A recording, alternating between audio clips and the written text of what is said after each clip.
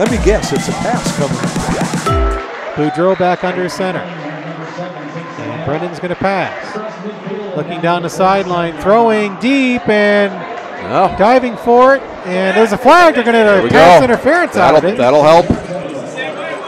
The defender never looked back at the ball and interfered with Starkey. I don't think Starkey was going to catch that ball, but defender was in the wrong place and did not look back. Curtis and Fredericks were there for Sycamore.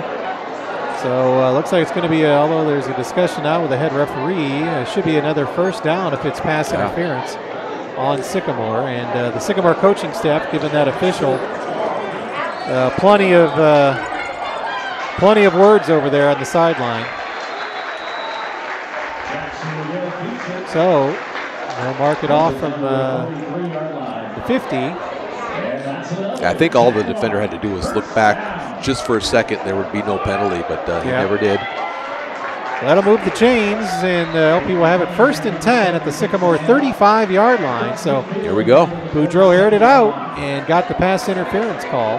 We asked for a first down. We got a couple here. Yep. First fresh set of downs for LP at the 35 of Sycamore.